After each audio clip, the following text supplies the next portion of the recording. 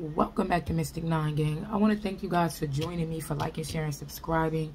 All that you do is greatly appreciated. Never goes unnoticed. I want to say all praise is due to the Most High. I share to the ancestors of light known and unknown. I want to thank them for clear, concise, accurate information. I also want to call in the archangels, specifically Archangel Michael, and ask that he protect me as well as my collective from any outside or negative influences seeking to impact this read in a negative form or fashion.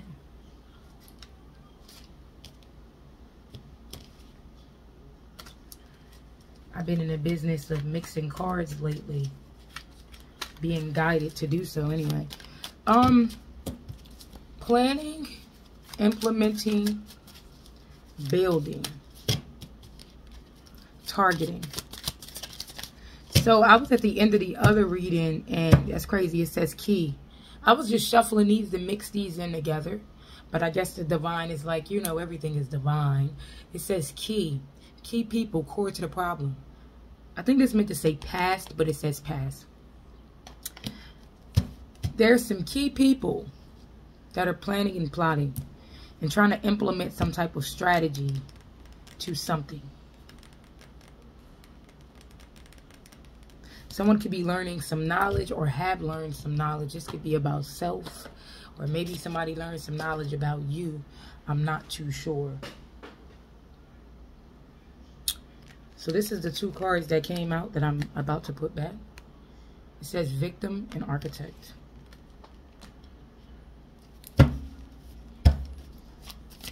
Yeah, these people are, I'm not going to use these yet. I'm going to start off with the tarot. They're working. We have crown, owner, master, top level, because of something that you own, or you have ownership over. We have unfinished business. About something you own. I hope that ain't nobody who think they own you or think they're your master. I damn sure hope. Unfinished business. Ain't no unfinished business around here.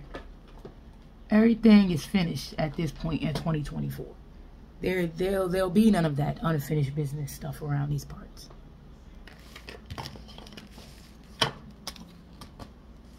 Is this deck? Yeah, that's that deck. All right.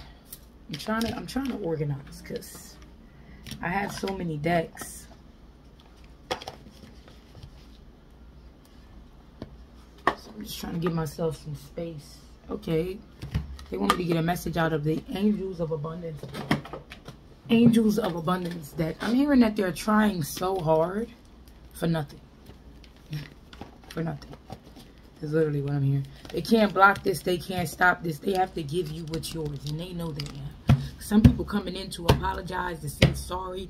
We have asked for your needs to be met. It says God and the angels can come to your aid only if you make a free will choice to be helped. And it begins with asking. It doesn't matter how you ask God for help, but only that you do so. The same holds true with clearly asking other people to assist you.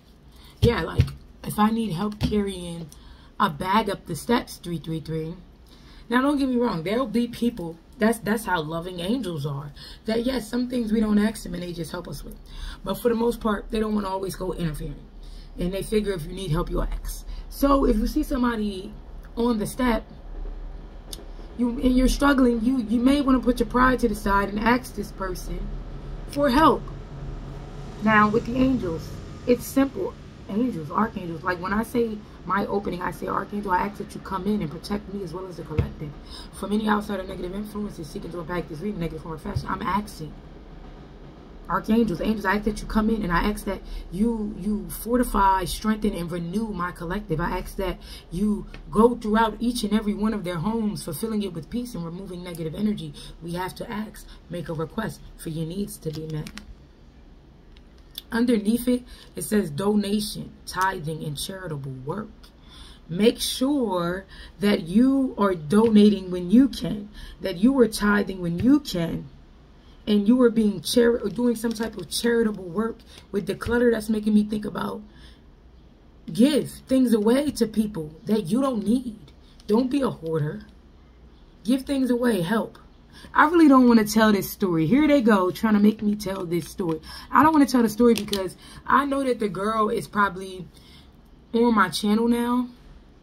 And it's like, if you do, I'm only telling because my angels, if you are here and you do hear this, I'm only telling this story because my angels want me to. So yesterday, I'm on the train.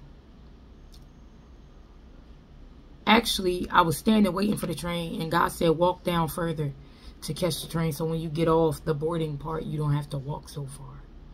I'm like, okay, as if you care about me walking all of a sudden. You know, that's how me and God play. That's the relationship me and God got. So I did as God said, and I got on a specific train. And there was a woman on there and her 3 children. And I had just got done getting my hair done. I spent about $200 easy. And I really could not understand what this. I did not hear what she was saying. I more so felt the distress. I'm about to get emotional. I felt the distress in her voice while talking to her son. As if she was trying to reassure him of some type of plan, or that something was going to work out for them.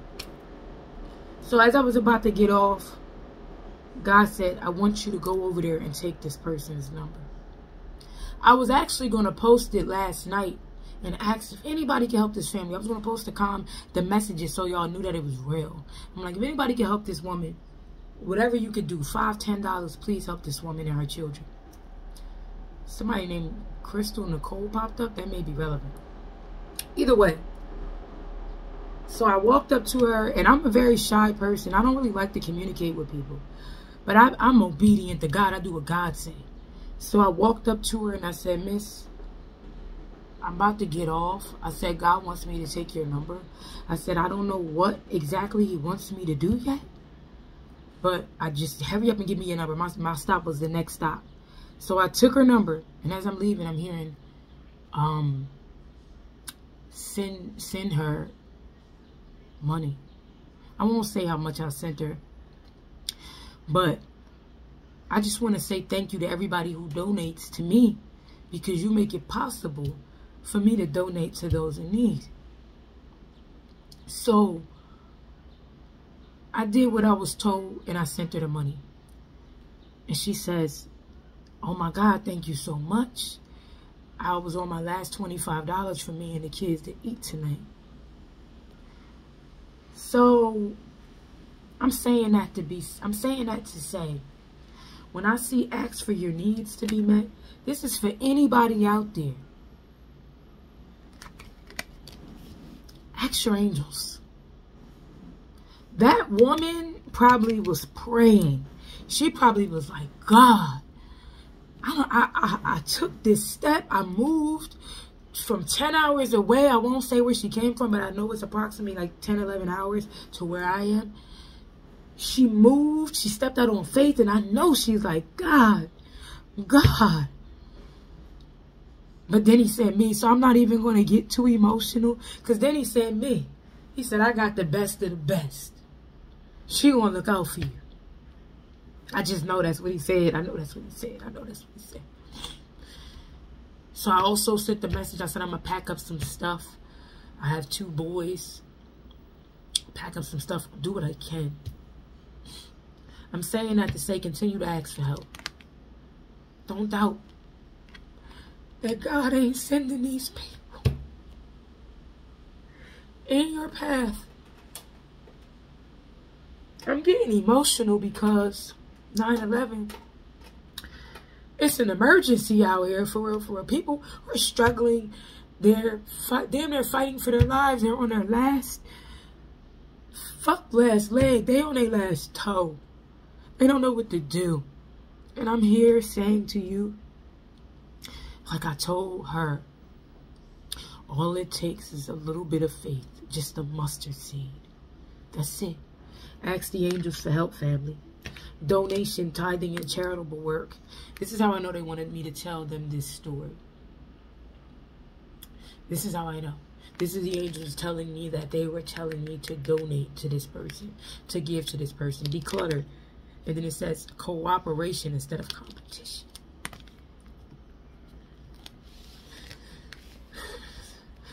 They get me so emotional. It's always when the angels come in. They get me so emotional. The ancestors be having me on one. They get me in that war ready energy. I love both energies. I just don't want to be on here crying in front of y'all. You know what I mean? It makes you tense because you're trying to fight it.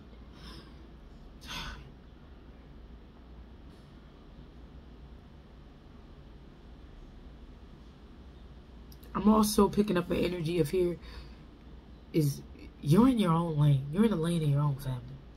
There's no need to compete with anyone. There's no need to fear. Give of yourself. That's what you're here. Give of yourself.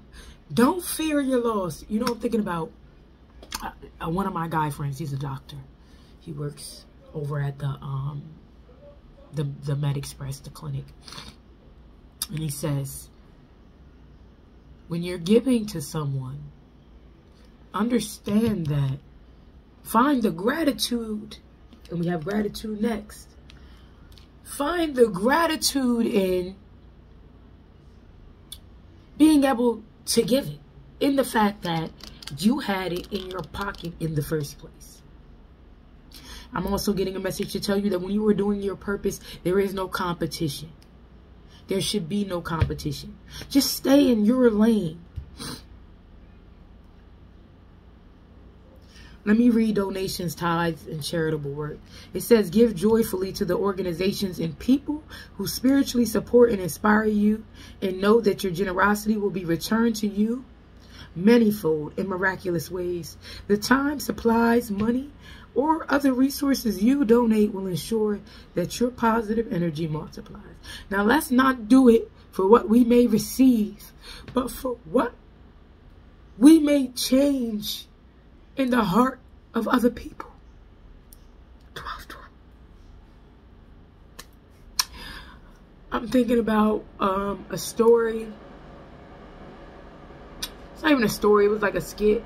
Not a skit. It was an actual clip where a guy was... He had an old friend who ended up homeless. And he was on the streets, and he pulled up on the side. He told him to get a car. He gave him like a stack of money, and the guy just kept looking. He said, "For me, for me, for me." And it wasn't the money that really made me emotional, family. It wasn't even the giving that made me emotional. It was the possibility that there was some part of him that was losing hope, and this man had restored. I want y'all to focus on gratitude. Make a list of things that you're grateful for. It says counting your blessings and feeling gratitude for what you already have helps you to be centered in your heart instead of fixated on worries in your mind. What and who are you grateful for right now? I am grateful for, please take a time and write it in the comments. I'm grateful for the angels, for the divine, for the universe, for the collective. 1333. I am truly grateful for you guys. We have release jealousy.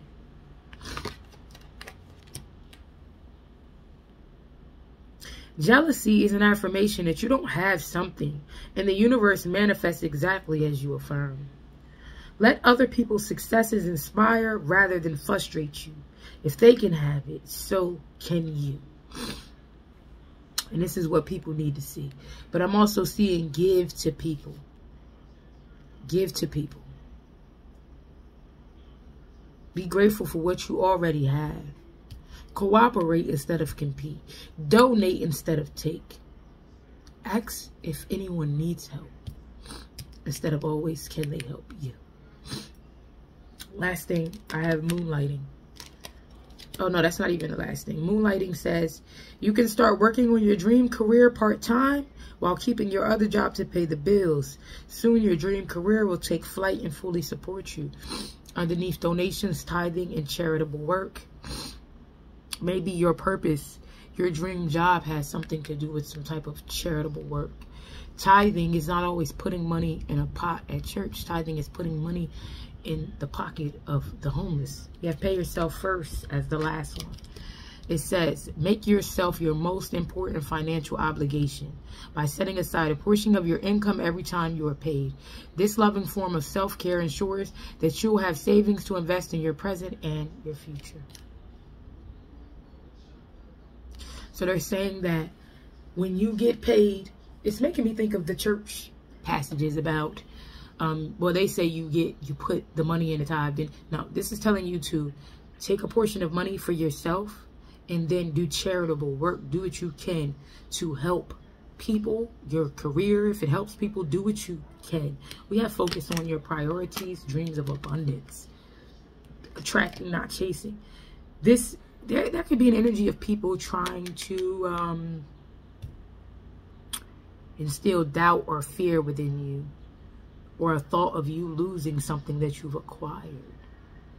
No, that's not going to happen. 1555. Continue to ask your angels. Tithe. Be charitable. Declutter. Give things away. Don't compete with people. Don't be jealous. And you'll always be taken care of. Be a being of service. Be a being of service. Let us get one more message. Be a being of service.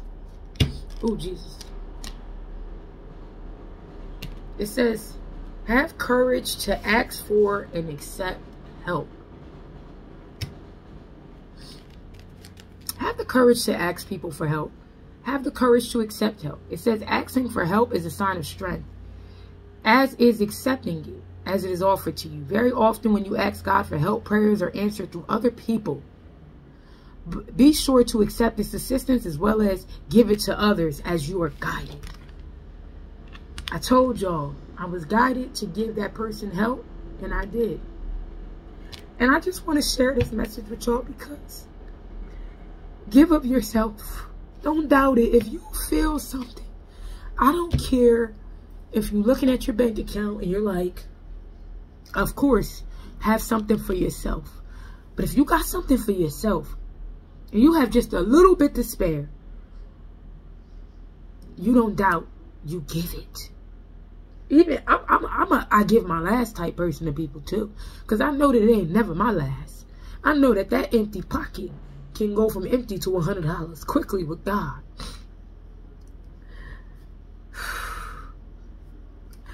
I gotta go. Like, the angels overwhelm me so much with abundance, love, gratitude, a perception of freedom and bliss. It overwhelms me, but I'm grateful for them. Make sure you help when you're guided to help, family. Don't worry about the loss, because there is no loss. God is telling you to help that person. That person most likely prayed, and God, because you're an earth angel, God is sending you. Don't let them down. I gotta go, y'all. It says quiet retreat under that. Clearing debts. You're helping people to clear karmic debts, and you're clearing debts. You're helping people clear debts. I gotta go. I gotta go. I'll be back because I got a reading that is about your family, about these people planning and plotting and dying, and dropping. With that being said, collective, I want to thank y'all for joining me, liking, sharing, subscribing. It's always greatly appreciated. Never goes unnoticed. Peace, namaste, mad love.